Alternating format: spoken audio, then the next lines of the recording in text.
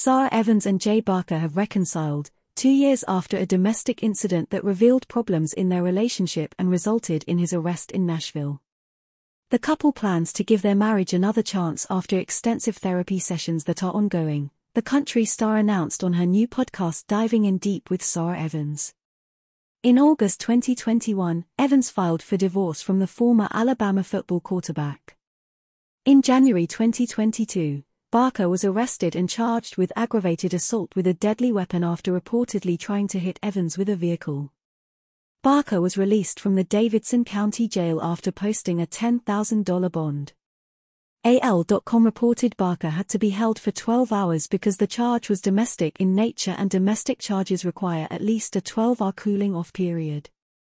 In June 2022, Barker entered a best interest plea to a misdemeanor charge of reckless endangerment after the January arrest on a felony domestic violence charge, according to the Associated Press. The plea meant he did not admit guilt but agreed that the state had enough evidence to prove its case, according to a spokesman for the Nashville District Attorney General's office. Barker reportedly was sentenced to 1 year of probation. Meantime, the divorce proceedings continued. According to court records, Evans on August 23, 2021, filed for a divorce from Barker. The filing stated Barker at the time had been living in Homewood, Alabama, for the past 3 months. The filing stated Evans was seeking the divorce due to irreconcilable differences and inappropriate marital conduct.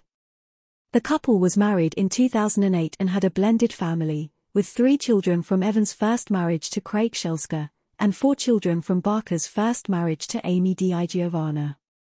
During most of their marriage, Evans and Barker lived in Birmingham, but as she reveals in her podcast, they separated after a bad fight in July 2020. Evans moved back to Nashville, where she lives now.